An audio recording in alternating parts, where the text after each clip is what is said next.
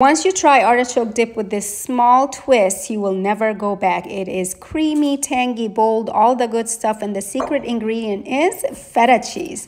Crumble that up and add to it a bunch of good flavor makers like garlic, scallions, parsley, and some tangy, sweet, sun-dried tomatoes that I love. And then go ahead and make sure you chop up those artichokes and squeeze all the water out. Very important. Then add to it some creamy, dreamy Greek yogurt and a drizzle of good extra virgin olive oil and a dash of Aleppo if you don't mind the heat. From there, finish it up with some Parmesan and then stick it in the oven and let it bubble to warm, creamy goodness. Oh, it will disappear as soon as you put it on the table.